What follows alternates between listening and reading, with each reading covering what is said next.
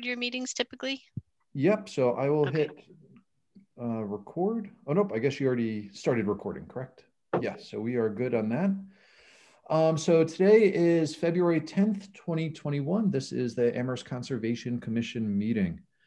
And so I have 7 o'clock, so we are good to get rolling. So starting off with comments from me, I don't have any. Probably the most important comment was just from Stephanie. If you want to give the rest of the group a quick update on Erin. I don't know if this is kind of open. Maybe that's Sure. more private, but just to say that she's, she's in process, I believe. And so is the delicate way of putting it. And, we should hear from her. She's in great spirits, and hopefully we'll hear from her soon. So, yep. And so Erin will be out on maternity leave for a little while. And so very happy to have Stephanie on board. So thank you for doing this, Stephanie. Sure. I'm sort of dusting off the memory banks and revisiting things. Thanks, Larry. So yeah, but I'm excited to be able to help you all with this while Erin's out, and she and I are going to be in touch. So I might be a little rusty tonight, and I'm sort of getting used to Erin's way of doing things and her setup. So I've got her files, and I'll try to just follow her process, but as best I can. Okay, that sounds great. So thank you, Stephanie. And only one of us is unruly. You just got to figure out which one. So, but we're usually it's me. Totally unruly. It's Dave. He just showed up. So Stephanie, you're next on the list. Do you have any, or I guess Dave is, but so yeah. So I'm gonna go to Dave. So Dave, do you have any comments that you want to add? Just a couple of quick updates. I'll be very brief. We're continuing our search for our assistant land manager. I hope that by the end of the month, we will have wrapped that up and be able to introduce the new assistant land manager to the commission. So I spoke with Brad Borderweek today, and we want to try to set up a time probably in March and have a little, maybe half an hour on your agenda for Brad and to introduce the new assistant land manager and also talk about what some of the projects were for 2020 field projects, and then maybe do a preview for the upcoming field season. So that's good news. Stephanie and Brad and I have been meeting about the Robert Frost Trail grant. Recall that we got about $30,000. Brad and Tyler, our former assistant land manager, got quite a bit of work done on that grant in 2020, despite the pandemic. But we've got quite a bit of work to do. We have until, I believe, September 1st or the end of September to finish that. But there's a notice of intent that needs to come before the commission. And before Erin left on maternity, we had a little chance to talk that through with Stephanie and Brad, and the NOI will take a similar form, I think, to the Podick Catherine Cole NOI. Mm-hmm. There'll be some work that will be proposed to replace existing bog bridges or replace existing stream crossing bridges over small intermittent streams, et cetera. And then there may be some new bog bridging. So I think with guidance from Erin, I think the commission worked through the Podick Catherine Cole. That was a project that Pete Westover is doing the work for us on, and with Kestrel's help. So I think we'll use a similar model for that NOI that will come into you probably in March, early April. Let's see. And then Brett and I were corresponding again with Pete Westover. And he is working with a client or two up in the North Amherst on the way to Atkins Reservoir up in the Flat Hills area of Amherst on a couple of conservation restrictions that owners of land up there would like to gift to the town. So we'll bring those to you at the next meeting, and we'll have maps for you and outline those projects. So those were the quick 3 updates. I know you've got an agenda ahead of you and you want to roll through that. So unless there's questions, I will yield to Stephanie if she has any updates. Yeah, great. So one thing, Dave, I just forgot that I think at one point you and I were going to connect, and there's some paperwork related to Kestrel. And so there's no rush on that. We need to meet outside of town hall, and Angela Mills, who gives us some assistance up in the town manager's office, has been flat out with COVID vaccination work. But I think in the next couple of days that may taper down a little. So I'll ask her to coordinate with you, Brett. And we just do need an original signature. And I think we can do that safely with social distancing outside of town hall. I've done that with her before. So yeah, so we'll get that done for Kestrel. Mm-hmm. Okay. Yep. Sounds great. So thank you. One other quick update. Some of you who read the Gazette Bulletin may have noticed there's a new column in the I think it's in both the Gazette and the Bulletin anyway. It's written by two seniors, and it'll be a reoccurring piece with featuring different trails for safely, being outdoors during COVID. And it was interesting because I read the first article and it kind of popped up that one of the focus areas was Puffer's Pond, and the authors had referenced Puffer's Pond as being owned by the Kestrel Trust. And I, oh, well, that's interesting. So I wrote them a nice email and I said, we would just appreciate it. The town would appreciate when you're referencing trails, and Amherst Kestrel has been a collaborator and a partner for many years, but they are owned and maintained by the town. So please, so she was happy to correct that. So yeah. It's kind of a fun little correspondence. Yep, I'm sure an innocent oversight. Yeah. Well, I'm sorry, Brett. One other thing related to gifts. I have been in touch with the attorney for, you may remember the Paul Cole property. That was, and boy, I'm going to blank on the name. It's a small subdivision off of 116 across from south of the double roundabout as you go by Atkins. Mm-hmm. And we're going to be getting 7 or 8 acres over there and a trailhead up to the Mount Holyoke Range. And I was in touch with the attorney for the project recently, and they would like to gift the land in the next 60 days. So that'll be another one coming to you. Excellent. And recall that will be yet another trailhead. We'll have a small parking lot there, and that'll allow people to park right off of 116 and get right up on the Mount Holyoke Range. And given how crowded it is up at the Notch sometimes, it'll be a nice little overflow for taking some of the pressure off the Notch. Yeah, I'm sure that'll get well used once it's discovered. So we'll have some maps and some documents for you all to sign on that as well. Great. Any questions for Dave? So as always, sounds like great stuff going on. So thanks, Dave. You are welcome. Stephanie, anything that you'd like to add at this point? No, so I just wondered in terms of Erin's PowerPoint, if that's something she usually just goes through the entire thing with you, or just with the relevant hearings and agenda items. Does she just bring that information up when it's relevant? Yeah, it's more sporadic. So if there's a certain one, she'll bring up that slide or a couple of slides rather than kind of doing it as a presentation, so to speak. Okay, great. Then I don't have anything. Erin has got me well equipped, and I think you all have access to the information she sent me as well. So I think we're good. Yep. Okay, great. So I have 7:10 by my clock. So why don't we just go right ahead, and why don't we start with our conservation land management piece. And so I see a mic here. So Mike, yes. Are you, oh wait, oh nope, I see 2 mics. I'm letting the correct mic into the room. Oh, okay. Mike Cunningham Minnick. Yep. There we go. And so I have a potential conflict here. I don't think, I'm okay with it. Mike and I are both in the same department at UMass, but we've had this before. So I'm okay if other people are okay with me. So we only have 4 anyway, so. I think if you conflicted out of every UMass professor, Brett would be in trouble. Same department, so it's a little bit closer, but yes. Yeah, okay, great. So hello, Mike. I'm looking forward to seeing you on Friday as well. So yeah, all right. Seminar series. So Mike, if you wouldn't mind giving a introduction to yourself and a brief background about what you're doing and maybe even why you have bees behind you, that'd be great. Yeah, so real quick, I do have a few slides that added up to a 5-minute presentation.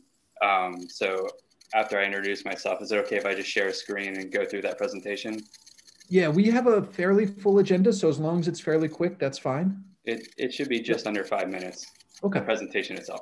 So I'll be quick about my introduction. Hello, everybody. I really appreciate being here. My name is Michael Cunningham Minnick. I'm a postdoc at University of Massachusetts Amherst in the Department of Environmental Conservation, working with Dr. David King. and I work with bees, and that's why there's a lot of bees around. My project is actually different than what I'm going to present to you today. So I'm just going to go ahead and jump into that, if you guys don't mind.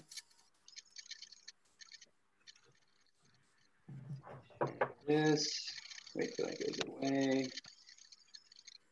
Okay, so we can see your screen, so I think you're good. Great. I'm going to minimize it. So I would like to share and discuss this ongoing research project that is designed, as the title implies, to understand the influences of local resources and landscape features on bee communities of our managed forests. And simply put, there is just a great bee diversity in this region.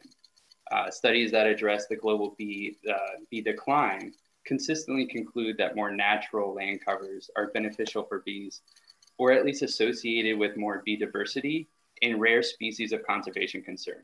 So that's ultimately why I'm here tonight, is to ask permission to use some of these properties. Now, among the many land cover types included within the collection of the Amherst conservation areas are forests. And in the native bee world, forests are intriguing and mysterious, or at least I believe so. It is often the case that a greater diversity of bees can be found in the less complex and heavier managed land cover types than adjacent forests. And studies show that this difference is strongly related to a greater quantity and diversity of flowers available to bees in the more open areas. And a good example of this is the power line right away on your left, which is managed for bird conservation in the Quabbin.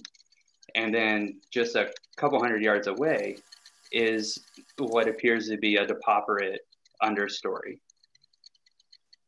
So the oddity of all this is that from a landscape point of view, bees almost always are inferred to benefit from more forested habitat in the area.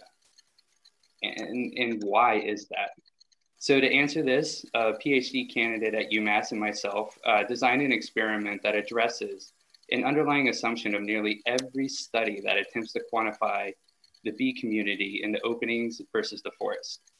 And our design recognizes that bees fly in the vertical dimension and may be using forest resources well above our head throughout the canopy. For instance, all standardized bee sampling takes place on the ground with colored pan traps known as bee bowls, or roughly 4 feet or so above the ground with larger traps such as this picture, which is supposed to be a blue vein trap. Now, standardized netting also takes place in this zone, so we're missing a lot of area. We all know that trees produce an insane number of flowers. And studies across the globe are finding that while bees collect pollen from trees like red maple that produce showy red flowers, as well as wind-pollinated trees with catkins that are common around here, like birch. So perhaps bees are actually distributed throughout the canopy where the food sources and the nesting resources, such as dead wood, are located.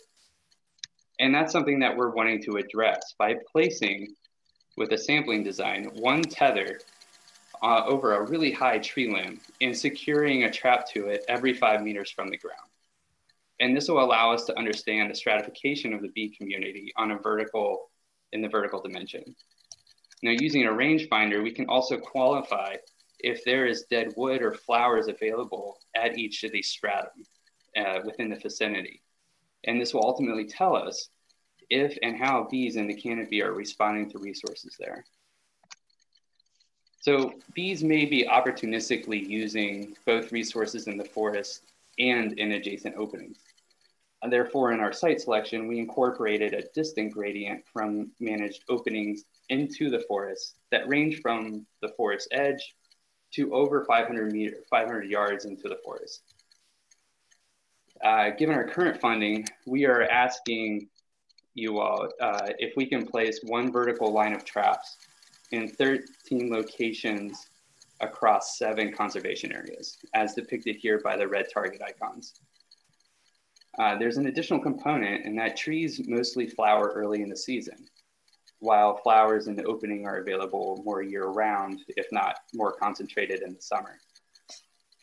So some researchers, including myself, suspect that bees use the forest resources in the spring and for the most part tend to transition to resources of the openings in the summer. And therefore, we're also asking to have our traps out from March to September of this coming year to ensure we capture that temporal variability. And that's it. I didn't know how the format was going to be, so I left this up as some additional questions that might be asked, but it might be better if we just do a Q&A. So I'm happy to share that with everybody or what have you. Questions? Yeah, great. Thank you, Mike. We also have the application in front of us, so we do have a little bit of additional information. I mean, from my perspective, this all sounds really interesting, and yeah, it doesn't seem like it's going to be an undue burden. Are these traps going to be visible from the roadside or from trails or anything like that? Because you mentioned that there's not going to be any signage, but there is going to be these materials out there that are going to look kind of strange to some people. Great question. Yeah. I haven't at least, looked at where we're proposing to put the trails coordinate-wise with, the traps with the trails that are in these conservation areas. It's quite possible that they would be visible. I mean, they're fluorescent yellow with fluorescent blue on top. Now it's a single strand. And I will say, we did this is the second year of the project. So we've done it in the Quabbin, Montague Plains, Montague Wildlife Management Area. And we never had anyone have an issue with them. Mm-hmm. We will have a little researcher tag on the tree that they're attached to if it seems to bother anyone. Yeah, no, not more of a bother. Just we have a lot of curious people who would probably be interested in knowing and might help avoid somebody messing with it or something. Yeah, that was going to be my only feedback as well, is that you're more likely just to have curious passerbys here. So any, like, even, I mean, I don't want to make work, a research tag is fine, but something identifying that it's a UMass research project. Yeah, okay. With contact info. Yeah, I would agree, Mike. I think having something there, I would err on the side of caution. I think, in any normal year, there are thousands of people who use our conservation areas every year, but 21 is going to be a continuation of the pandemic. And people don't always stay on trails. They bushwhack, they have their own little special places. And I would just hate to have somebody, mess with a couple of your lines and ruin your data set or whatever. So I think a little more, I would err on the side of a little more information. What is this? And you could attach it. We don't generally nail or screw things to trees, but you could find a way to, put something there that just gives people a little indication of what it is and your contact information. That sounds fantastic, and I think there's a slight educational opportunity there too. So, yeah. Could I also ask, Mike? I'm a little embarrassed to ask you this, but I think there's an email in my inbox from a faculty member at the university about bee research that I have not responded to. It's only a couple of days old. Would that be somebody you're working with, or could there be other research that is going on about bees? I wasn't going to bring it up. I sent you an email. It was probably a few weeks ago now, but it's quite all right. I ended up getting in touch with the land manager, Bradley. Okay, and well, now that I mention it, I'm fair game, Mike. So it's quite all right. Everything worked out. Yeah, I apologize for not getting back to you promptly, but you're here, so that's great. Yeah. And Mike, can you just reiterate the timeline? So when they're going to go in and when they're going to go out? Yeah, ideally, we would like to have them up in, put them up in March. And we would like to do this so that we can hit nearly all of the tree flowerings and hopefully the spring ephemerals as well. And to make sure that we incorporate the temporal variation that I spoke about, we'd like to hit around September. If that's a problem, we'll take what we can get. But our first year's data shows that that's really when the bee diversity starts trailing off as they go into hibernation or die off. Yeah, so again, this all sounds good to me. The only other request I would have is any research products that come out the other end, if you wouldn't mind sharing those with the town. Absolutely. We're all very interested in everything that happens on the town lands, and yeah, it's just great to see. We would love that. Absolutely. Yeah. Is there a typical time that those are submitted in the following year? Nope. Just kind of, whenever you get to them when they come out. Sometimes people will do a brief presentation in front of the Concom. That's not necessary. But yeah, just like a brief little write-up or something would be great. Yeah, we're planning on writing this up in a peer-reviewed journal. So we'll do a report. Let's plan on a report early next year, and assuming everything goes well from here, and then of course we'll send copies of the publication. Yeah, so that sounds great. The only other piece is just to make sure that you are actually on conservation land. If it's on somebody else's land, you'll just have to talk to them, but that'll be up to you to figure out those boundaries. I'm sure you're well on top of that. So will do. When we, there's probably steps after this and I'm jumping ahead of myself. Would we send the exact, because we haven't gone through and picked out exact trees or anything yet. But when that day comes, hopefully, would you like a list of the exact coordinates sent to you guys?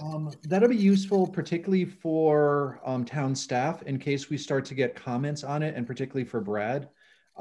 So we just kind of know that they're out there. If somebody says something like, oh yeah, we know this, in case, I don't know, maybe they see something else out there.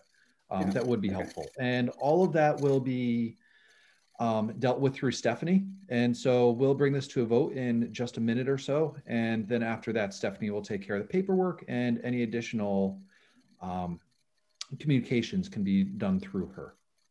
Sounds fantastic. So does anybody else have any questions or comments on this one? If there's anybody from the public who would like to weigh in on this, you can use a little feature to raise your hand.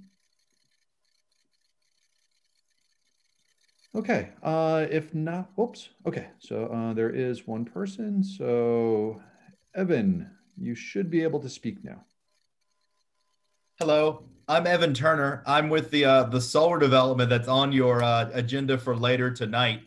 And I would just like to say we would absolutely love Mike to talk to you because we're looking at using that area for pollinator habitat right there off Shutesbury Road, which would involve largely turning a lot of a wooded area into a field.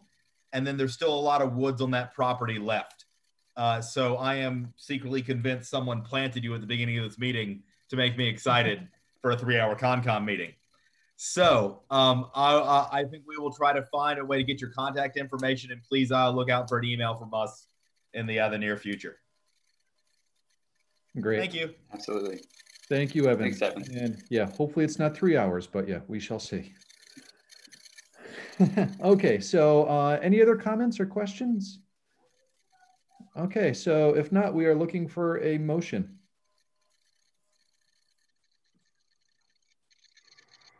I move we approve the application for use of Amherst Conservation Commission land for, the Bees in High Places, Local and Landscape Influence on Vertically Distributed Forest Bee Communities. Proposal submitted by Mike. His last name is Cunningham Minnick. Seconded. Thank you. So we need a voice vote on this. Larry? Aye. Leroy? Aye. Jen? Aye. And I for me. So thank you, Mike. Stephanie will be in touch with the paperwork, and I will see you virtually on Friday. Sounds great. Thank you all so very much. Have a great night. You too. Bye-bye. Okay, so 7:25, so we still have a little while before our 7:30, which is going to be continuation anyways, but maybe there is a quick item or two, Stephanie, that we could do in the next few minutes.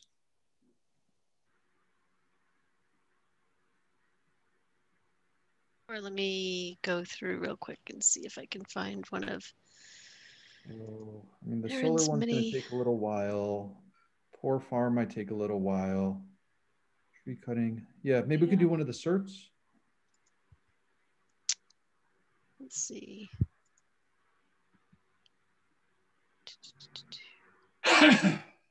Are there any certs?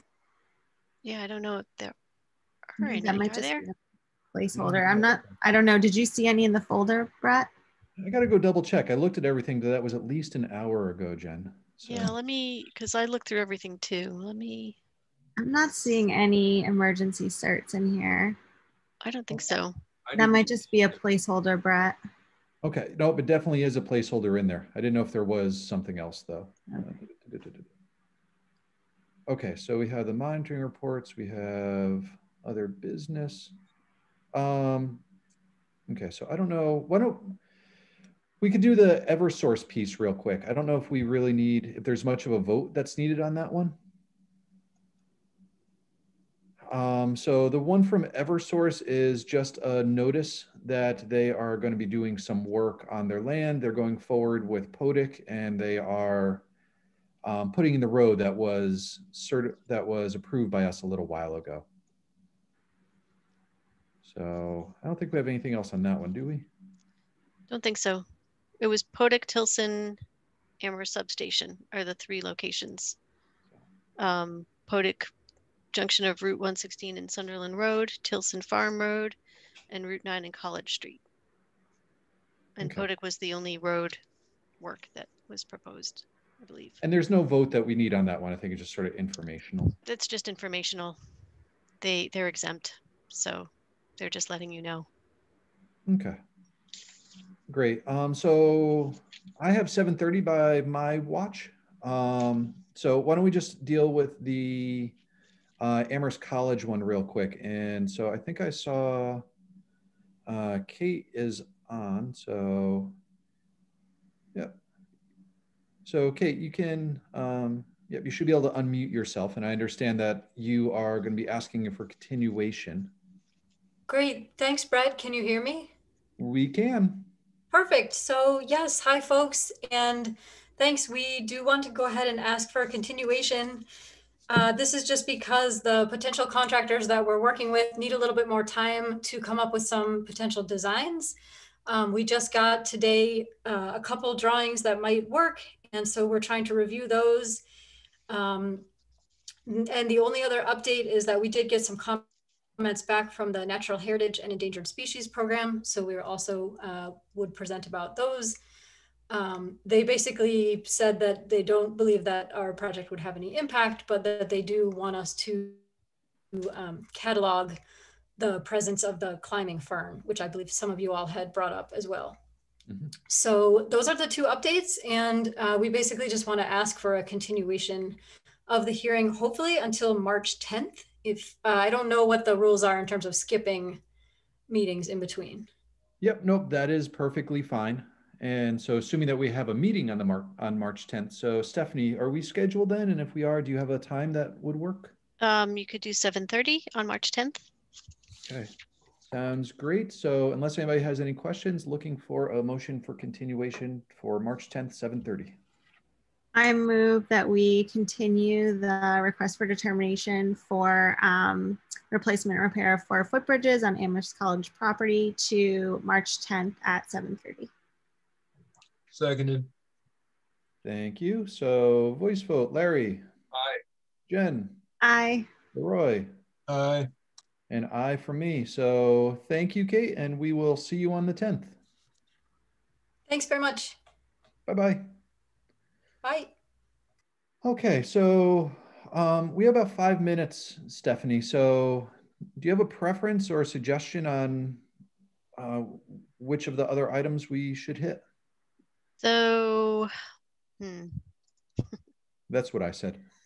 yeah, exactly. No, the other ones are 5-minute items. Yeah, they're all, I think there are people here to speak and I think they're going to take longer. Yeah, but I'd rather, yeah. So why don't we just, why don't we go for one of the enforcement? So why don't we start off with Poor Farm? Because I don't want to just kind of sit here for 5 minutes. I hear you. Okay, so if you are here for the Poor Farm enforcement order, if you can raise your hand, and so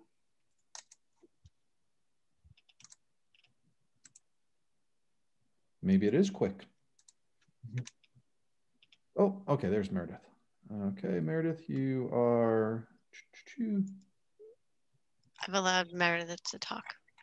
So excellent. So Meredith, if you can give us a quick update on where we're at and some of the proposed changes that you have made, that'd be great. Okay, hi everybody. I actually wasn't expecting to be talking about this project tonight, but because I'm here for another notice of intent, but I can give you a quick update. I had a meeting with Aaron and Rebecca Zimmer from Natural Heritage last Friday, and we reviewed the draft that I had put together, and now I'm working also with David Haynes. He is helping me put it together because I have some time constraints, and he's going to be taking over the project if anything happens out there in the future. But we had a good meeting, and I don't know what you guys know about this, but basically I'm just drafting a wetland restoration plan for all the areas that were disturbed in the fall. We have a pretty good planting plan of a bunch of different species, working on monumentation of the wetlands, permanent monumentation. So bird boxes, rebar with wetland boundary caps on them. And then we're gonna do posts, 4x4 posts with signs. Mm-hmm. One of Aaron's concerns was that the bird boxes really wouldn't be enough.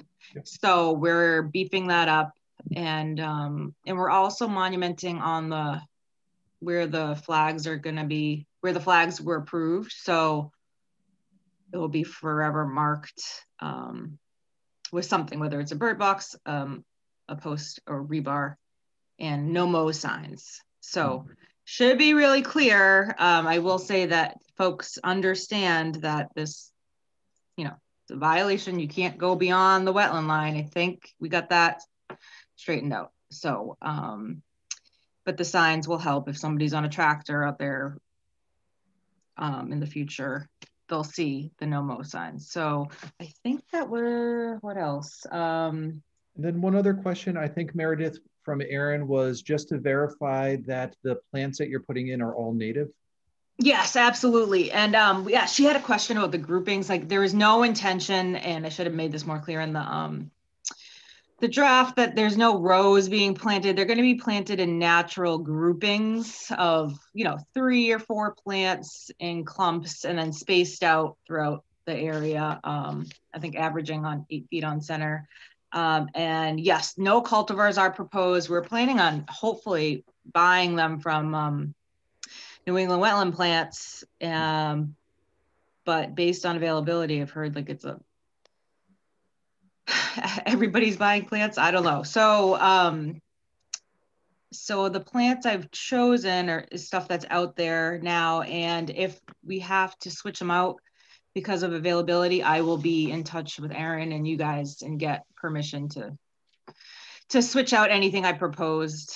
Like if we have to do a Cornus sericea rather than a momum, we'll get permission first. And the numbers will all stay the same. So, and yes, to be clear, no cultivars are proposed, just native wetland plants. Yep, and it looks like that in the riverfront area, we're proposing upland plants, obviously, because it's not a wetland. So there was just 3 species: fern, sweet fern, huckleberry, and low bush blueberry. And because that area overlapped with the turtle habitat, we were trying to pick plants that natural heritage would also like, as well as restore the riverfront. So that's why I chose those. Okay. So what else is there? So there was the monumentation. I have a plan here. Yeah, the monumentation, the riverfront. Yep, and you have monitoring built in there as well. Yes, so I put a long-term monitoring plan in there, and and then I also had they had to have a wetlands person out there when they're doing the work to make sure that, you know, to check the plants when they get there, to make sure they're being properly installed.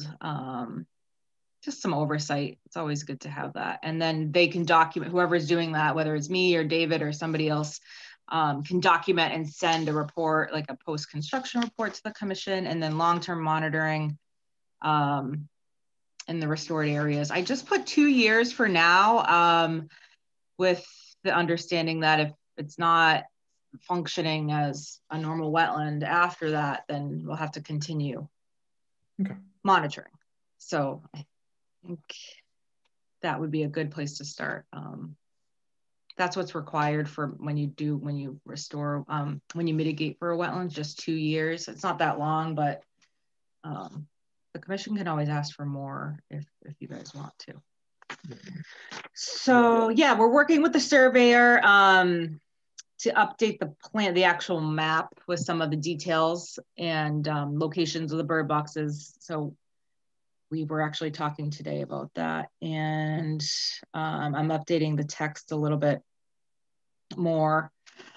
And yeah, we had some communication with Aaron earlier in the week, and I think that's pretty much it. We're shooting to come back on your March 10th meeting with like a pretty final draft, but I'm wondering in the interim, if I send a draft, would anybody be able to look or comment? Or I mean, I can always just come back on the 10th too, but yep, I mean, even though Aaron is not here, we're still fully functional. And yeah, luckily Stephanie has stepped into those shoes. And so yeah, everything will continue to move. Might be a couple of hiccups here and there, but yeah, please go ahead and yeah, submit all of those materials. Okay, Stephanie, so sorry, I didn't mean to interrupt.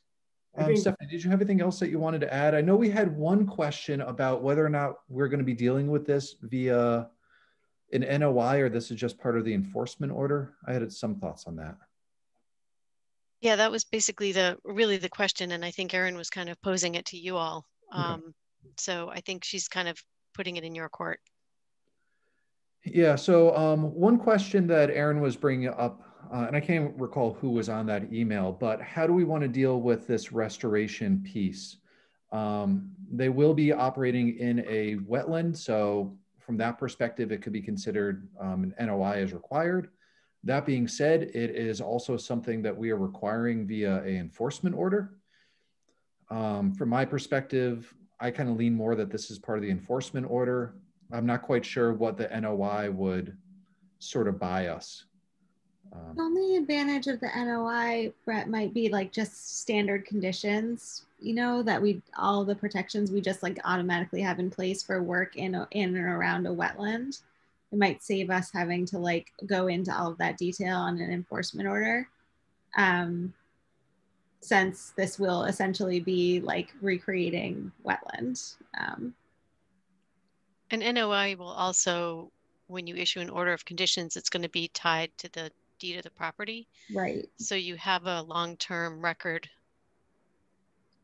I guess I'll go ahead and say I would lean in that direction. Okay. May I address the board, or sorry? Yeah, you please. Oh, I was just saying, well, usually my understanding was that you do like an enforcement order is still an order. Just like an order of conditions is an order. And so you're requiring the property owner to do an enforcement restoration, because you said you know, this is an enforcement order. So you shall, not you, it's like you shall do this, not you can do this. That's the difference between an order of conditions and an enforcement. But so I was thinking the restoration could be done under the enforcement order, and then any other, if they want to do anything else at all out there, they absolutely have to file a notice of intent and a MISA checklist with natural heritage. So the enforcement is just for planting and monitoring the resources that were impacted without a permit. And then long-term, I think that's what I was thinking, a notice of intent, and then order of conditions, got to get that recorded on the deed. And yeah, like long-term use of the properties absolutely needs an order of conditions. Yes, that was, yeah. Yeah, I see where you're coming from. I mean, we can also say as the enforcement order, you shall submit an NOI for wetland restoration. Right. But it's just, I know DEP, I've talked to DEP about this in my other full-time job, and they always say, like, don't require somebody to do a notice of intent for something that you're telling them to do. I don't know, it's confusing to me too. But we'll do whatever you guys want. Well, right now we're just drafting the restoration plan and hoping to plant in the spring. But if we have to do a notice of intent, that will take a little bit longer. Obviously, because we'll have to go through the approval process. So yeah, I don't know if you guys need to decide that tonight or. Yep, and then we'll have to, so it will be additional work on our side. I'm not trying to negate work on our side, but obviously there's a lot more paperwork related to an NOI. And I think we also, we have other issues in front of us that, I'm a little worried about precedent setting as well. So, I think we want to be consistent across wetlands violations. So. But yeah, you are right that we do not have to decide that tonight. So, except it might be nice for them to know though. So, because if they do need to submit. Yeah. I mean, so Larry or Leroy? So I'm still, which way are you, Larry? I'm indifferent in terms of, I don't understand the legalities of the different two options. So I'm just sort of, I'll go with the crew. I mean, I think both are perfectly legal. I don't think we have any issues there. NOIs definitely have some stronger strings attached. There's no doubt about that. Particularly the piece that it goes with the deed. So it is documented. That's a very nice piece. Jen was also bringing up the piece about the orders of conditions. Those we can port over to enforcement order as well. It's a little more work, but we can build those in. That would be the big solve for everything for me, because I am also leaning towards, as part of an enforcement order, for asking someone to do it. It'd be tough to go ahead and add more work to them. But if we can just go ahead and port the same conditions, that'd be ideal. Like, it's everything we like.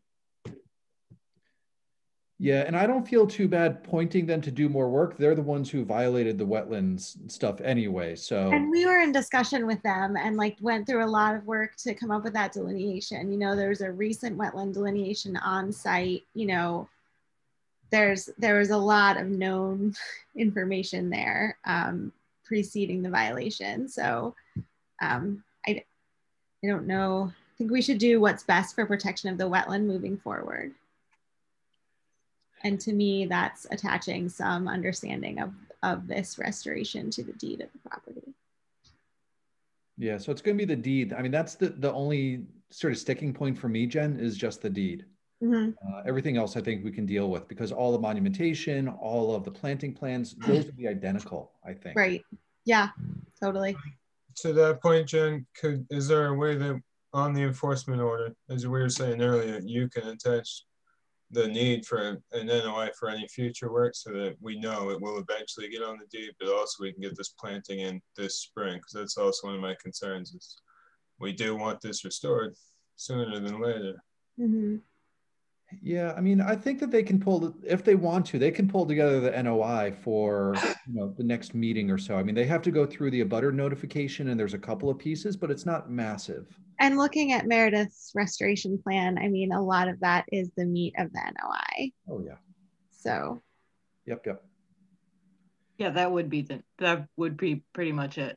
Yeah. You're not going to propose, And I mean, Aaron's comments and like your back and forth with Aaron on the restoration plan are the same as it would have been for an NOI. I mean, the restoration plan is great. So it's not a ton. It's, some formatting and abutters. Right, the abutters and the legal ad and that stuff. But could we record the plan and the restoration plan? Why can't we record that to the deed? I think you can record anything. I'm not sure. Declaration of restrictions. I do those. I have a template for a declaration of restrictions, which gets recorded. So I don't know. That's maybe another option. Yeah, I'm not sure about that. I don't know. I mean, NOI is our kind of standard tool that we have for getting stuff on the deed. So that I think would be a little bit easier for us. I think we'd end up in the same place. So I think it's really kind of a question of deed or no deed. Yeah, I mean, we've been through a lot on this property. I mean, so you're right about that, Jen. But if the majority thinks that the enforcement order is good enough, then, I'm not going to prolong this. Well, I was sort of inclined also to see that it's on the deed. I mean, that I figured we could probably do it either way. So the question is which. Mm-hmm. Yeah, it could go either way. I mean, the more conservative approach is definitely an NOI. So yeah, I don't see any reason not to. Let's go for it then. Okay. So Meredith, do you still want to come back on the 10th? And so obviously I think you're getting some fairly clear direction from the board that we are satisfied. I haven't heard anything else with the plan. I think people are good with the plan. Is that correct? Yeah, I think it looks great. Yep. Especially with the, additional monumentation and all that, I think, yeah, we're in good place. So we would just be looking for an NOI that we can add to the agenda for the 10th. And then we can close out on the enforcement as well. I can't promise I will be able to submit a notice of intent either. Because wouldn't you need it like 3 weeks in advance, right, Stephanie? Like, it's 3 weeks, yeah. Yeah. So you would need it on the 7th in a week. I mean, I guess if it's just the form and the rest of it, right? Yeah, the meeting after that is on the 24th. And then, so when do abutters need to be, so can Meredith submit it in a week and then notice, and then does she need to notify the abutters before she submits? No, abutters have to be notified before the actual meeting date. Yep, that's right. But there's time, and that's partly why, because Aaron moved the submittal date back a week to allow for that. So if you did get it in a week, there'd be plenty of time to notify abutters prior to. Right, I just have to get the list. Yeah. So, but I think there's time. I mean, and especially because it's coming in, we could, try to maybe expedite that somehow. Okay, so should we at least give it a go, Meredith? I'll do my best. I'll circle back with the team, the client, and the other wetlands guy I'm working with, and maybe they can help. Given what's happened in the past in this, isn't there already an abutters list available? I think so, yeah. So did the delineation, I don't know if the delineation would have had an abutter notification. No, I don't know, because it's an RDA, but but you guys have a bylaw, so maybe like they're regular good. RDAs don't need abutters, but they have a timeline, so I think they're good for 30 days. So, well, it's no big deal. They're really fast over there. So I'll make a request to get it, and then we'll have it anyways. And then okay. yeah, we'll do our best. And if nothing else, we'll definitely have the restoration plan finalized. And if we have to push it back a couple weeks, like we'll have to push it back. Okay. Yep. And then good. Yep. Would they file a note? I mean, it seems like they should file a notice of intent for everything. If they're going to file a notice, I mean, if they want to continue out there, why wouldn't we file for everything all at once? I was thinking that in my head, but I wasn't sure where you all had gone with this conversation. So I'm glad you brought it up, Meredith, because that was actually the thought, was you should be having a notice of intent for everything. One issue though is that we do want to get that restored. So as Leroy was saying before, you know, the earlier the better, I would think. I mean, is everything stable out there though now? So it's not like there's exposed, I don't think. It's stable because the soils are all clay, so nothing was running off. And they put some seed out after they cleared and grubbed. And I mean, we have time. It's not, you can still plant in May and June. It's not, I don't think you can still plant then. Okay.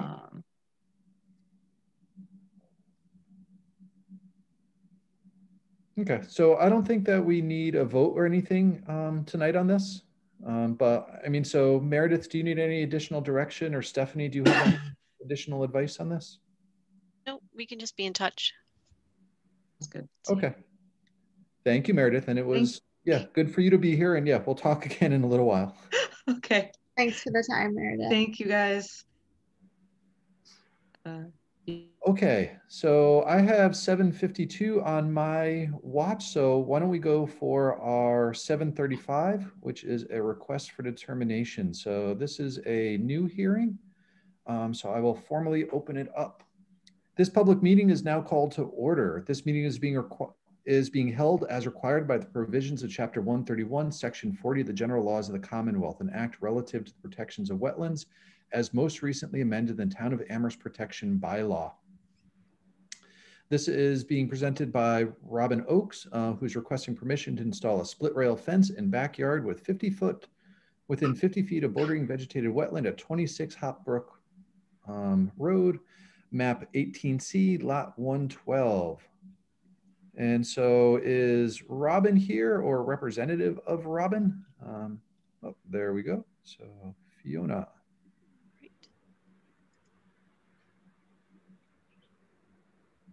Okay, so Fiona, would you mind introducing yourself and then giving us a background on what we are proposing here, and then we will move forth.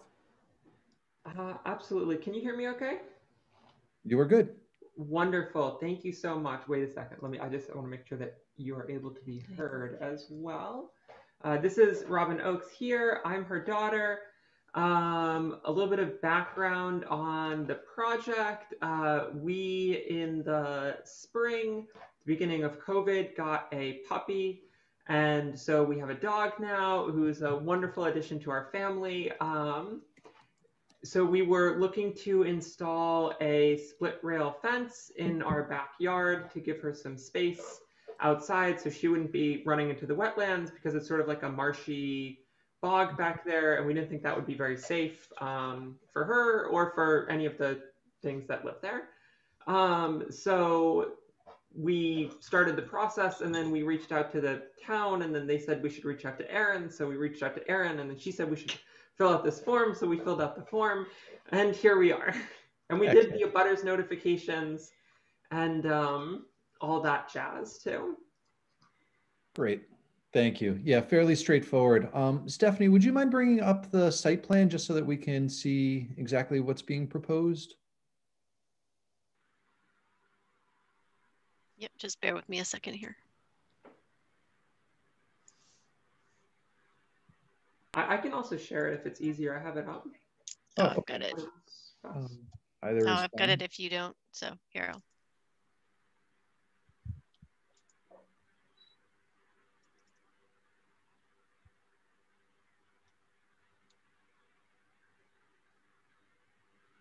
Okay, so if you wouldn't mind just kind of walking us through what we are looking at, that'd be appreciated. Yes. Yes, of course. Just want to make sure. Can you still hear me? I can't see the mute thing. Yes, you are good. Great. So this like round line here is kind of a representation of the road, which is seen here in the lot details. And so that's what this round line is here. And then this is the house. And this straight line is where the this straight right corner line here is where the fence is proposed. And then it'll go around this back corner. And then the wetlands is back here. Leroy came and saw it this morning.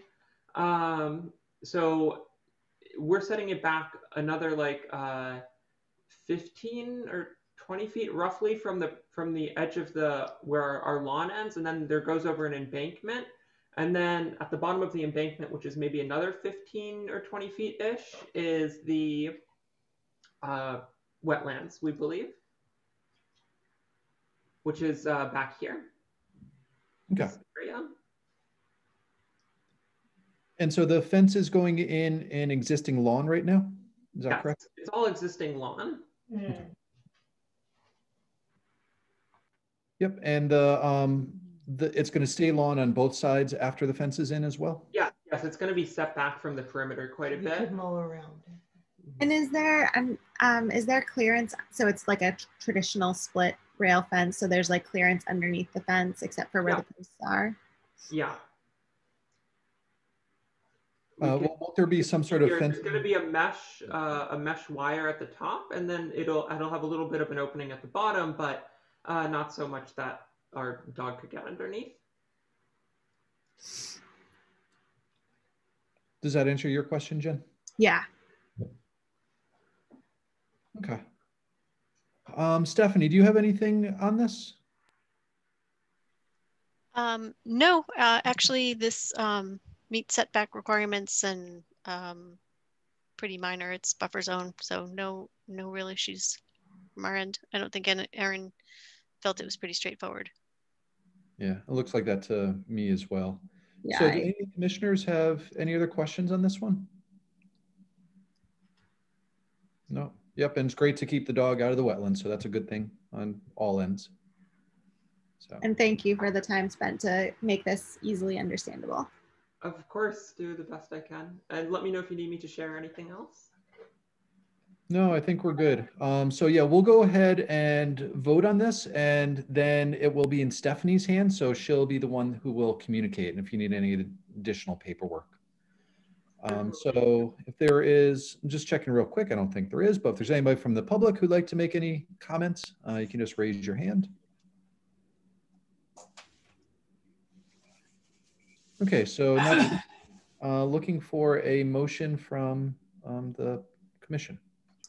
So I move that we issue a negative request for determination for Robin Oaks for installation of a split rail fence within BBW or within 50 feet of BBW at 26 Hopbrook Road in Amherst. Second. Excellent. So looking for a voice vote. Larry? Aye. Leroy? Aye. Jen? Aye. And aye for me as well. So you guys are all set and good to go. And yeah, thank you for sort of following all the protocols. Yeah, much appreciated. Okay. I Bye-bye. can leave this then, or? Yep. Okay, wonderful. Thank you very much. Have a good night. You as well. Okay, so moving right along. So we're going to go on to our 740 hearing, which is a continuation of a notice of intent. And so our friend Meredith is back with Joseph Ayamu for construction of a single family home, well, and septic house on 84 East Leverett Road. And so Meredith, and I don't know if Joseph is here as well. So Meredith, if you wouldn't mind giving us another reintroduction to yourself and giving us an update about where we are at on this project. And hi, okay, can you hear me? Yep, we can hear you. Okay, because I can't see me, but that's fine. So I'm Meredith Bornstein, working for myself, Divine Wetlands Consulting. representing Joseph Emua, that is not here tonight, but he is the site designer and oh,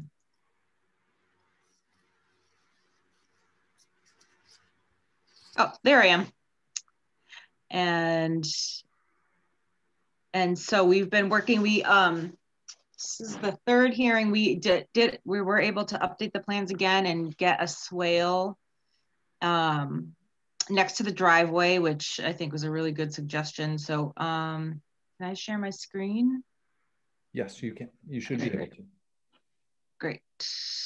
Can everybody see this Yes, plan? we can. Okay, so again, this is 84 East Leverett Road. It's a proposal for a new single family home with only the driveway in the riverfront area. And so one of the comments from last time was what's going to happen with the snow. So we put a little snow storage area at the top of the hill there, basically like in the driveway. So that is the plan for that. And we updated the cross section for the driveway. So it's, first of all, the driveway will be sloped slightly to the north, so away from the neighbors. That was one of the comments before. And it would be a 12-foot wide, it will be a paved driveway eventually, but it's going to have a 2-foot wide swale. Well, 6 feet on either side will be a grassy area. So snow could also go there, but then there's going to be a lower spot. And this is going to be on the north side of the drive, again, away from the neighbors. So that area, so the water, the runoff will drain to this grassy area, which we're going to put New England Conservation and Wildlife seed mix in. So not just loam, not just regular grass seed. And so there'll be a little grassy swale that will treat and absorb the runoff from the driveway before it goes down and enters a catch basin, which goes across the street under the road and then down a riprap swale into Cushman Brook. So this is what it's going to look like after construction. So I think I can go over and the whole plan again. We also, just to refresh, we did add some like leaders off the house to get the drainage from the house itself back in the upland over here. Again, away from the neighbors, away from, just to infiltrate basic everything on site. So I think I'm pretty confident that's going to really keep any stormwater on the property. And one other issue was that there was a deviation between the plans where one plan showed some additional, I can't remember if it was a driveway or some other feature within the 200 foot just by a little bit, but then another one didn't. And I was trying to look through stuff this morning. I got a little confused. Yeah, I think they fixed that. I mean, it was, yeah, so there's nothing, they're not even showing it there. It's hard to see. He pulled that little, it was a tiny little sliver out of the riverfront area. Okay. So it should be the same on all, oops, hold on. Well, should be the same on all the plans now, I think. So yeah, so he did the calculation based on a 12-foot driveway. And I sent Aaron and Stephanie the updated DEP form. That was one of the other requests. Okay.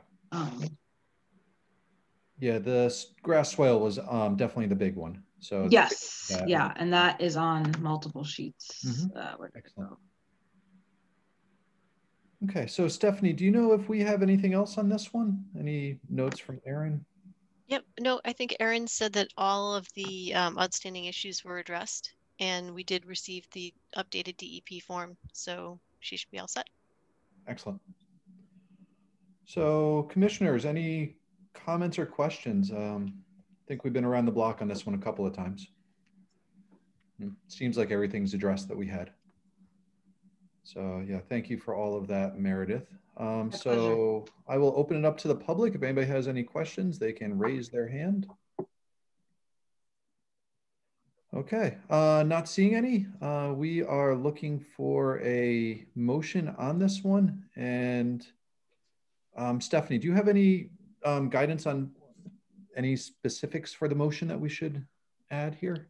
Other than to issue the order of conditions, I think things like just a condition that I would add is just the environmentally friendly snow melt material. I would add that as a special condition, but I think everything else was addressed in the application. And just the usual boilerplate conditions. Okay. Sounds good. So looking for a motion. Yeah, be you on this one, Jen. Okay. Hang on. I was so deep in the plans, I lost the 2 seconds, the agenda. Okay, here we go. I move that we approve the notice of intent for construction of a single family home at 84 East Leverett Road in Amherst, Mass. With the standard NOI conditions for the Town of Amherst Conservation Commission and the addition of environmentally friendly snow melt treatments. Seconded. Excellent. So a voice vote. Larry. Aye. Leroy. Aye. Jen. Aye. And aye for me as well. Meredith, we are good on this one. Thank you. And Thank you so much. Have a great night. you as well. Bye-bye. Bye. So Stephanie, what if we go on to our other enforcement order for 526? Does that make sense? Sure. Okay. Yep. I'm just trying to find all Erin's files here. So if you are here for the enforcement order for 562 South Pleasant Street, the tree cutting, if you could raise your hand and we will promote you to a panelist. Can't remember the names of those people. I'll pull it up, Brett. Oh, no one's raised their hand yet. If Janie Denjob? Nope, I don't see them on the list. Is there another person or? Okay. I'm looking for names. Let me just open an email here. Yeah, so if you are here, there's a little raise your hand, at least for me, it's down on the bottom of the screen. If you could just hit that. Some people go by different, they log in under a different name, so. Yeah. Okay. Do you have a suggestion, Stephanie? I mean, can we move forward on this one? Do we push this to the next meeting? I know that they have a plan for this, but we definitely need some discussion about that. I think if you need discussion, you may want to wait until you can get them before you. So it just may make sense to sort of put this off to the next agenda if they're not here to speak to it. Okay. So as long as we don't have to, act on it tonight, let's go for that. Okay. Okay. So with that, should we move on to our solar project, Stephanie? Yes. Okay, so I know that there was at least one person here from that. Yes, I know Cam Littlefield. So if you just do the little raise your hand thing. Yep. And yep. Evan Turner is also. I've got them both. Actually, I'm assuming that one or either of you have the plan set. Yep, Evan should have that. Okay, so I'll promote you to a panelist, Evan, so you can actually share that. Okay, so Evan and Camille, welcome. If you can introduce yourselves and give us a little bit of background. My understanding is that this is a informal informational discussion at this point, so no formal hearing is going to be opened tonight. Yes, Sorry. sir. Yep, I'll go for it. Why don't you jump in first, and then I'll pick it up with the site narrative. Oh no, it's all you, Evan. All right then. Well, thank you. So for everyone's familiarity, my name is Evan Turner. I work with AMP Solar, who is developing a solar array on the properties off of Shrewsbury Road in Amherst that you guys went through the ANRAD paces on this last summer and fall season. We have progressed our design concepts, internally since then. And as we got, into the real design process, we wanted to talk with the Conservation Commission about a couple things regarding your bylaw originally and how that's played into the thoughts we have around our design options. So broadly speaking, we have about 50 acres of upland on the property that are out of about 99. And I think about 40 acres is what we're thinking is going to be dedicated to solar, which is somewhat synonymous with we have to take down those trees. Some things that we wanted to ask you about specifically was buffer use.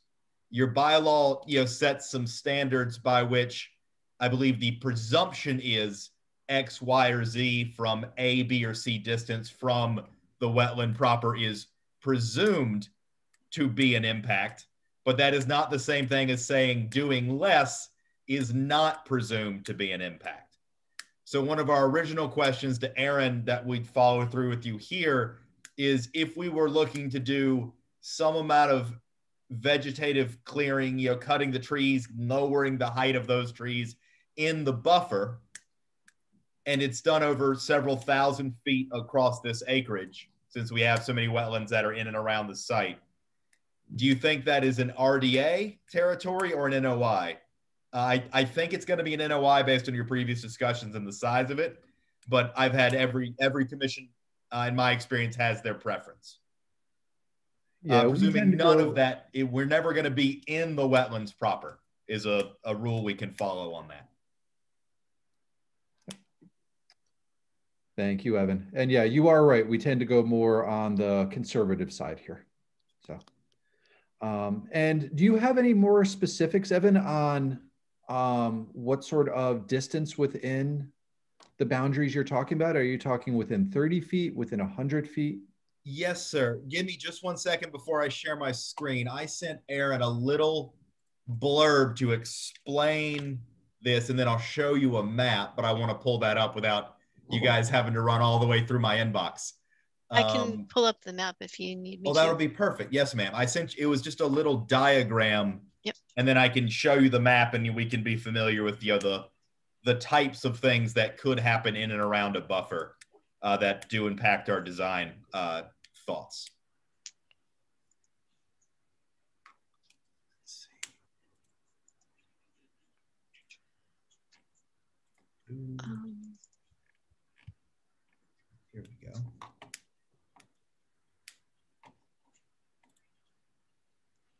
Okay, can you see that? Yes, ma'am. Let me know if you want me to go to another page. And I believe I sent Aaron some images. Do you have those by chance? I probably do. Let me see. I can take over the screen share. I think I've got them handy now here if I can drive. Sure, absolutely. All right. Yeah. Yes. Screen 2. Got to get this right. Here we go. So this is just a little cutout of an item there to show us like the various things we're talking about.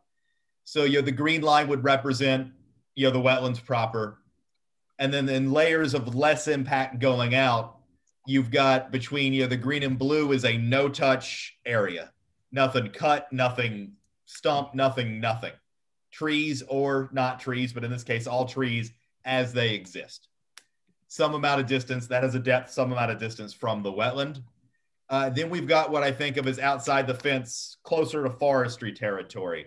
We might selectively cut trees for shading based on height, but we have no need to use the area proper for the array. It's mostly shade reduction. So no stumping, no roads, no modules, no stormwater, just more or less getting the height gone so it doesn't shade. And then the next layer would be and then the fence happens after that. Then there's a layer inside the fence line with the modules, but before you get to the modules, that is typically, a grass access lane for driving around the outside of the array in a truck. Typically not graveled, but where you need the gravel access road, it could be, but no modules. But not quite the array area itself, which is, past the red concept here, where it's wildflower meadow and, no regular trumping of the grass. And it just becomes a field at the elevations of the property. So just so we're talking about that, that's the idea. And the depth of those is what I guess we're trying to figure out when we look at our relative design options. Of course, a full no touch is 100 feet of no touch. A 50-50 might be 50 feet of no touch and 50 feet of outside the fence forestry with a fence line at the wetland buffer, or at the buffer line at 100 feet, by example of some of the terminology. So here is a rough desktop design program where I've overlaid the ANRAD with the wetlands onto the site on top of a big old Google Maps. And for the moment, I have the array, not shown, but this is just a perspective layout. No roads at this point, but just for acreage sake. As you saw in the other picture, let's see, the Pratt West, this one, I got this up here somewhere, Montague. Anyway, the array could take place outside the wetland buffer. We're looking at, a setback on the west from some houses, a setback on the northwest.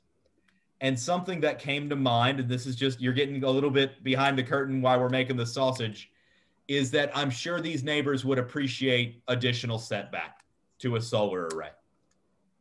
I need to hit about 40 acres if it's possible, and it is on this site with the upland for the solar array. So in pulling back from those sides in a conceptual design, process, the only place I can get some of that acreage back is to reduce the shading from the wetland buffer. Largely, we do not need to use the wetland buffer for array, but the shading becomes very significant when you have, by example, this 3,000-foot wetland right here. If I were to create an entire keep out, and the shade it requires and the setback it requires becomes a 135,000-foot area that doesn't have to work for solar. So the shading on the wetlands gets significant. So the concept that we were thinking about, and one of the things I just wanted to get a feeling about here, I know you guys can't make decisions by any means at this point, is we were looking at that setback, we were thinking, oh, your bylaws say, or your guidelines say, a type of work that we think might be a no-touch line is presumed to be an impact at 30 feet and closer to the wetlands. And maybe that means, and I'm not sure of this, that our no-touch line would be similar, where we might cut but not stump up to 30 feet from the wetlands. And then a fence line might start at 75, trying to interpret some of those regulation descriptions.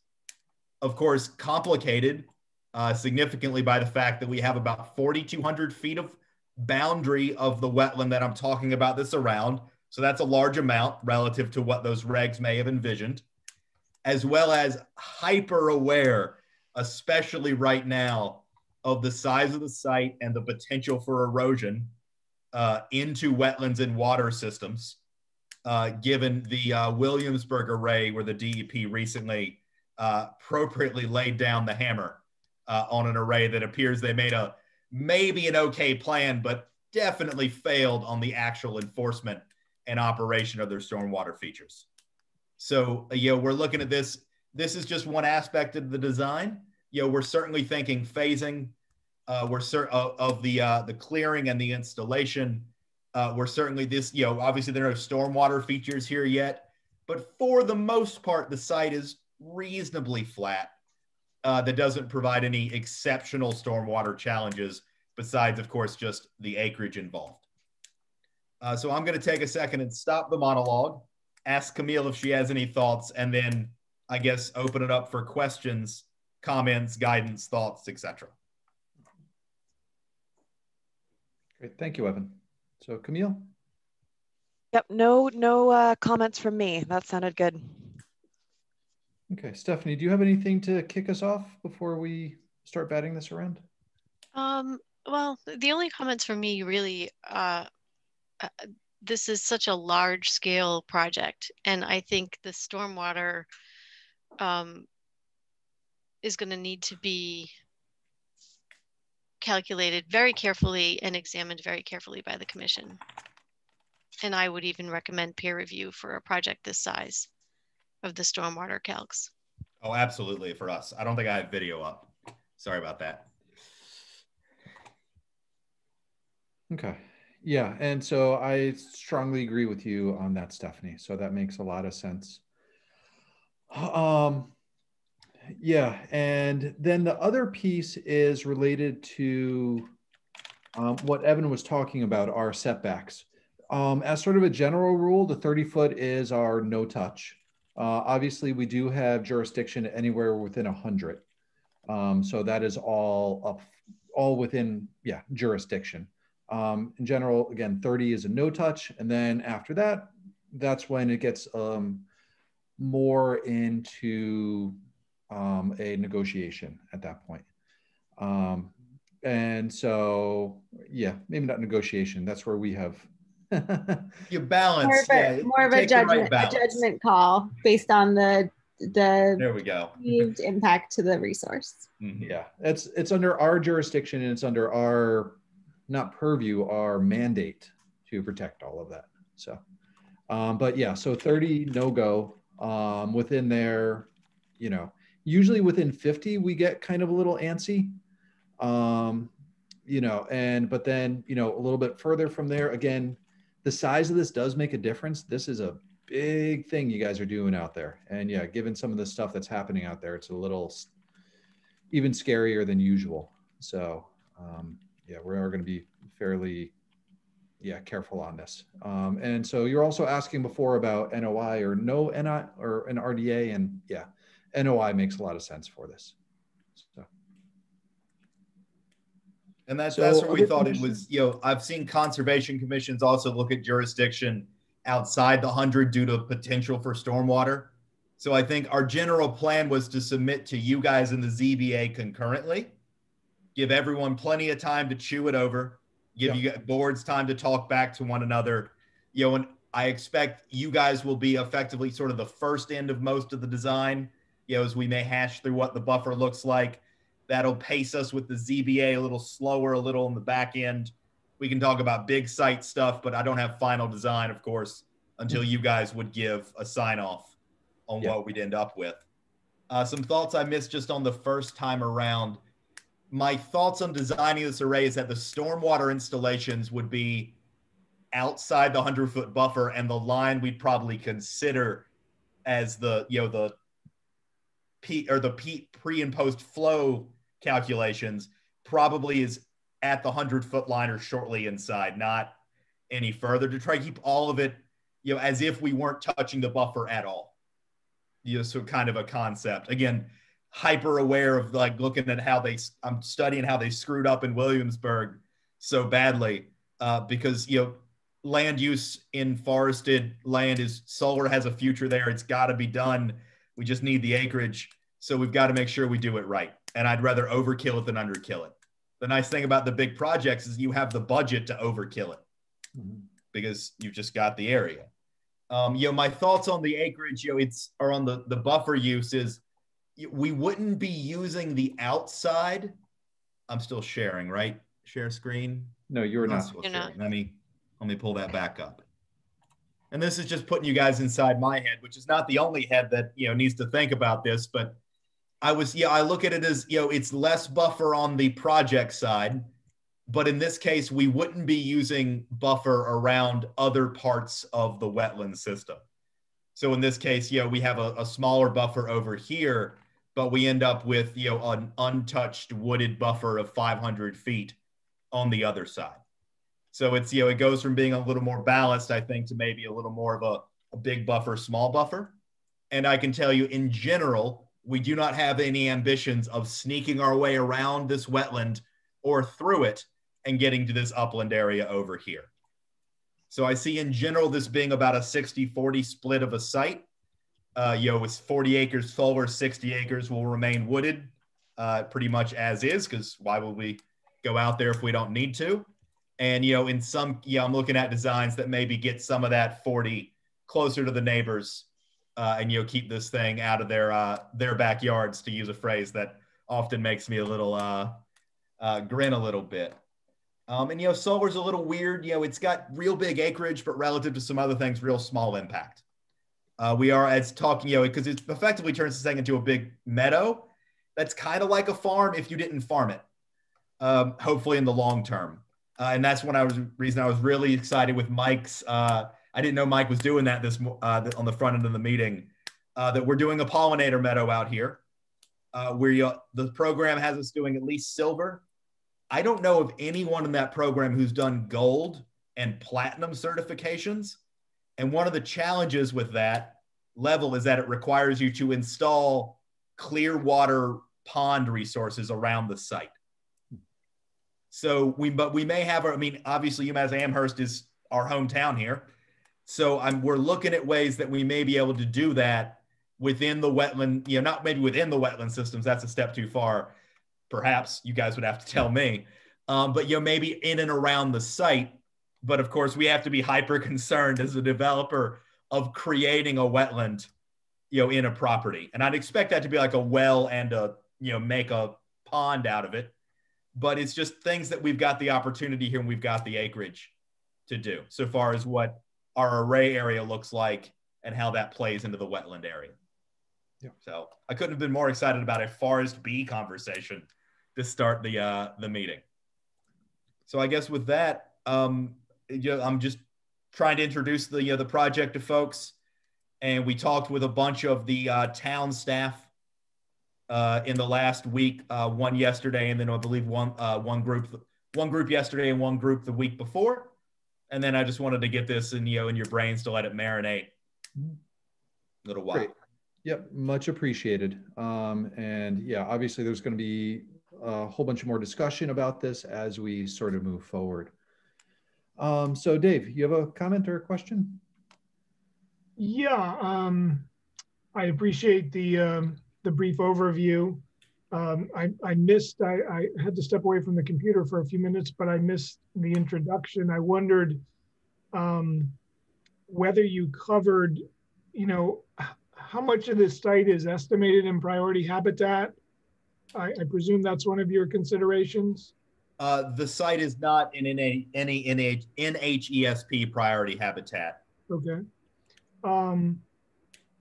The other piece you mentioned, this is like a 60-40. So the site is about 100 acres. You're proposing about 60 of, was it 40 acres of solar? 40 acres. Yes, they're about a 60-40 split. Is there any consideration of putting the remaining 40% of the property in some sort of permanent preservation? That's a question I know I absolutely can't touch for WD Coles because I know that they take care of their land and they manage it all in-house. I will say the only possible thing, and this is not something we're offering at this point, my rights to the property only go so far as my lease option and a special permit attached to it. Mm-hmm. So I think I'd want to pull in WD Coles for that conversation and let them lead, because in this design where we only use like this 40 acres a little further away from the neighbors, by example, we'll lease what we need and we won't lease what we don't. Mm-hmm. So I know it's come up. I know it's been in people's headspaces, but I think I've got to let Cinda and Coles take the lead on that for now as we figure out the right balance of this property. Well, it might be nice if you had the conversation with WD Coles. Mm-hmm. The other thing I was going to mention, and perhaps it came up earlier, is, for the commission, certainly in a broader scale for the ZBA, impacts to neighborhoods and abutting property owners are a major concern. But I would just remind you, as I'm sure you're aware, but for the Conservation Commission, giving the neighbors a larger setback or buffer at the expense of wetlands and other buffers is really not a trade-off that the commission really looks at. So the job of the commission, the job of conservation staff is really to protect the resource areas. So that's a fine line you're going to have to walk. But as I heard you describe, hey, could we give the neighbors a larger buffer? That's really not something that the commission generally considers in their authority to protect, and their job is to protect wetlands and resource areas. So just a reminder. Yes, sir. Evan, I was just gonna, in my head, when you said that solar is fairly low impact, that generally may be true, but in this case, when you're removing 40 acres of tree cover, I would point out that that's not minimal. That's quite extensive. I agree. Yes, ma'am. And, and those trees sequester a lot of carbon. So I actually normally am doing sustainability work. So I am very much a supporter of solar. However, I also feel that there's a lot of value to carbon sequestration of trees. And so I don't know, and this is maybe not specifically relevant to the commission, but I do think it's relevant to the project. I know that you all were asked for some of the data in terms of how much carbon offsets there were from installing renewable energy, but I'm wondering in terms of what you're losing from that amount of tree canopy, what you're trading off, because I don't think that calculation was done. At least I didn't hear it. Yeah. Do you want me to jump in, Evan? Sure, if you want to. Yes, ma'am. Yeah, so Stephanie, I was curious about that right after we had our meeting. And so I went ahead and did those calculations and was working on that today. I did run the numbers that includes forest clearing and that initial release when it's cleared, and calculated the net solar lifetime reduction, and there still is significant. It's still much more carbon is still sequestered through the solar project. The net solar lifetime CO2 reductions would be roughly 100,000 tons of CO2. And in terms of forest acres preserved, that's equivalent to 685 acres of forest preserved. So compared to 40 acres versus 685, that would be the comparison I would draw. Thank you.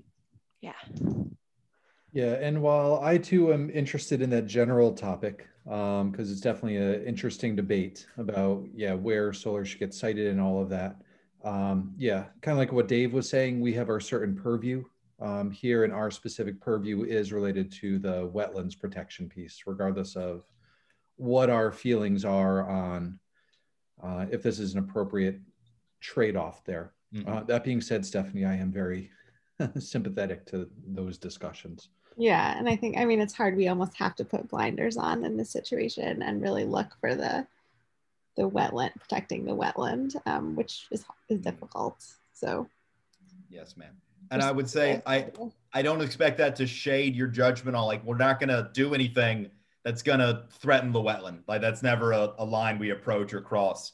But I do like to, when I go to a conservation commission and I ask for any buffer use at all, I do it out of some kind of need. If it's a crossing, obviously that's pretty, obvious, but I won't ask for it for no particular reason, just because it would be nice to have the acreage back. So I just try to demonstrate there's a reason to ask for it rather than just more acreage is better for solar arrays. I'll never turn down acreage, but generally won't ask for it if I don't need it. Does anyone have any, other questions? I'm happy to stay here all night, but I do thank everyone for their time. Yeah, need is an interesting word because, smaller is always an option. And so there are, some projects are too big for sites, and so, but that's not necessarily our purview either. Yes, I will say, I will admit to some fusing of need and want in that gray territory. Mm-hmm. Yep, but for us, it's, wetlands first and foremost, and left and right and all of that. So, okay, so I do see at least one person from the public has a comment, but do any of the other commissioners have anything they want to add at this point? Okay, so not hearing that. So Kate, you should be able to speak at this point. You might have to unmute yourself though. Hi, thanks. Can you hear me? We can, Kate. Great. Kate Sims, speaking as a resident of Amherst now, just putting on my hat as a member of the public. I was just wondering if you can specify what the parcel number is for this project. That wasn't really clear from the presentation exactly where the project is. And then I also had another question. Yes. Yes, ma'am. That's, oh, yep, I'll just jump in. That's 9B11, 9B12, and 9D27. I just had it pulled up, Evan. Okay, great. It's off of Thanks. Shrewsbury Road, and it's behind a number of other of current residences. I can't remember more specifically. Jen? Before we do any, like Kate, I know you have another question, but just before we do more public comments, Brett, do you want to clarify that this is not an open hearing and that we are expecting an NOI and open hearings on this? Do you want to just clarify the process so people understand So sure. where we are? Yeah, I mean, so as I think we started off, this is just an open discussion that we're having. And so comments from the public are perfectly welcome at this point, but yeah, there's no decisions. We actually don't even have anything formal in front of us at this point. So until we get that, there's not really much that we can do. So anything else, Jen, or is that about it? That was it. Thanks. I just wanted to make that clear. Thank you. Sorry, Kate. Go ahead. That's okay. Got it. Got it. Yes, I understand that this is not a public hearing. I just had a question about what the trails and conservation use are currently on that land as something to also think about, just because it does seem that that's part of the mission of the Conservation Commission as well. It's not just as a commission, right? It's not just limited to wetlands. It's also protection of trails and public use. And so I was just curious as to what the current public use of that is. And then I guess also I was surprised that it doesn't overlap with the critical habitat or priority habitat. And so just wondering what has been mapped in terms of species, even if they're not endangered on those properties. Thanks. Yeah, and Kate, while we obviously do have a strong interest in broader conservation and recreation, all of that, these are private lands that we're talking about. So that is outside of our jurisdiction. We can definitely provide suggestions and thoughts on that, but we have no purview over that specifically. So, but Evan, what about the that last piece that Kate was talking about, the potential of other species? So no NHESP maps on the site. I believe it's in the biomap critical natural landscape layer. That's pretty expansive, but also is based off of, I believe, and maybe the core habitat layer due to the large forest over in Pelham. But otherwise, those aren't particularly regulatory layers. They just come up in the solar program. In the regs there for styles of work you do in those areas. Otherwise, it's private property with coals, as you said, and otherwise, working forest like much of their land.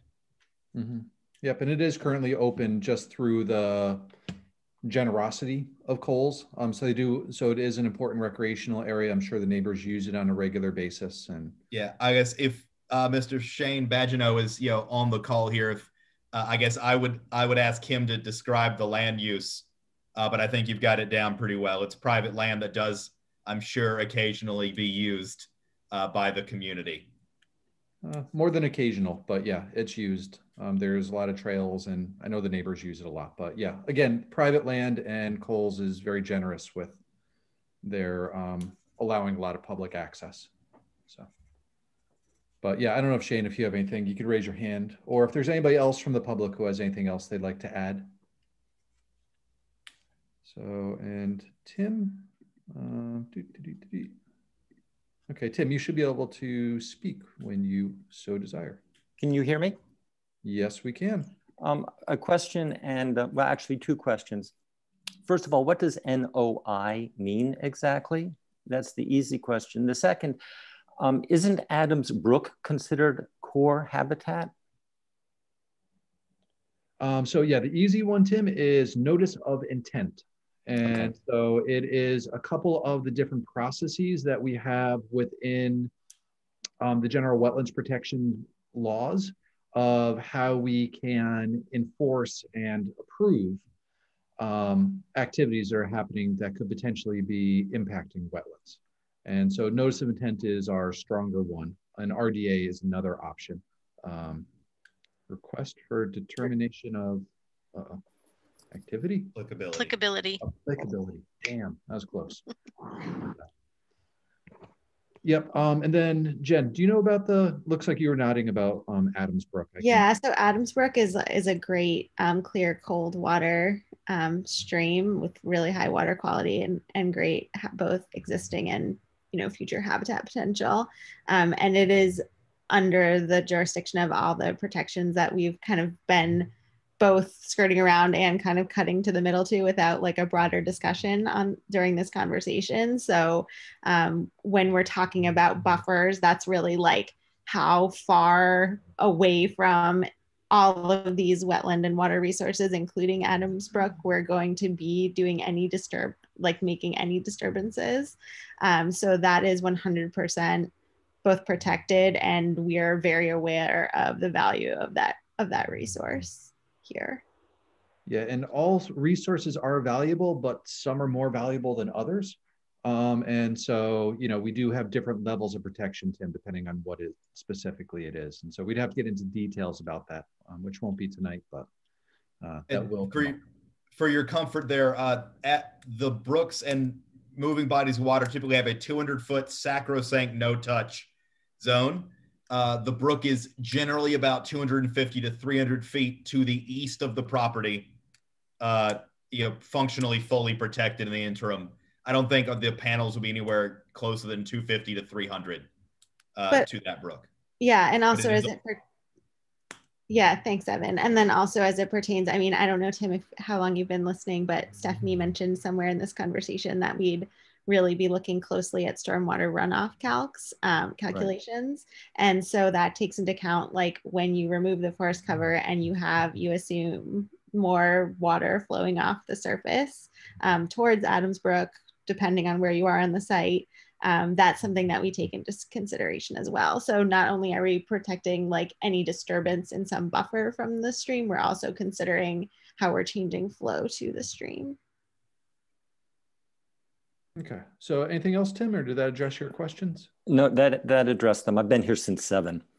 But thank you, sorry. But my primary concern would be runoff from the entire project. I mean, it does all slope down. It is all watershed for Adams Brook, and that's where everything's going to wind up regardless of the size of your buffer, unless you've adequately protected. Understood. And I think Stephanie kind of sliced to the heart of the issue with that and saying that, stormwater calcs are going to be very closely inspected and probably subject. I mean, we still have to decide this, but we will strongly consider having a third-party review. There will be a third-party review. Yeah. You guys, the ZBA, everyone will be digging into the details. Yeah, I'd be shocked if there wasn't. So I'm definitely, in that camp. So. Yep, absolutely. Yep. So everything we can do, Tim, to make sure everything is up to spec, we're going to do. Thank you. And please keep us honest. So as I'm sure you will. So appreciate it. Okay. Any other comments from the public or any other comments from other commissioners at this point? Okay. So Evan and Camille, I think that's, unless you two have anything else, thank you for visiting tonight. And we'll look forward to seeing something from you in the future, and then we can have further discussions. Thank you, everybody. Absolutely. Thank you so much for your time. Bye. Yep. Bye-bye. Okay. Just kind of looking down our list, Stephanie, are we getting close to the bottom here? I think so. Let me just sort of double check. I'm sorry, I'm trying to navigate my all of Erin's files the way she has them laid out. Okay. We only have 15 more minutes before Jen turns into a pumpkin. So. Literally, yeah, it's true. Yeah, you're not alone.